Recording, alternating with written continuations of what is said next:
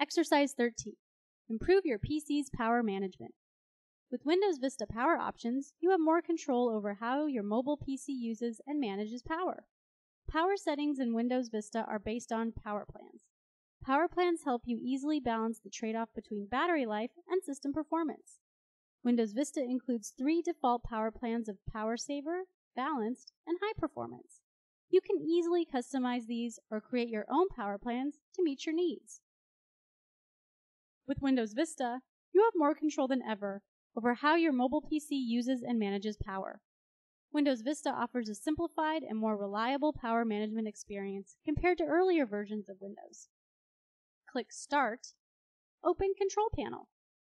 Select System Maintenance, and then click Power Options.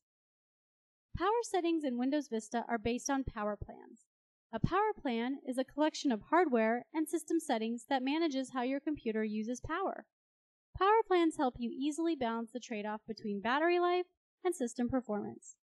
Windows Vista includes the following 3 Windows default power plans, and you can create your own. Click Create a Power Plan link on the left-hand side of the screen. Enter a name for your new plan in the Plan Name field and click Next.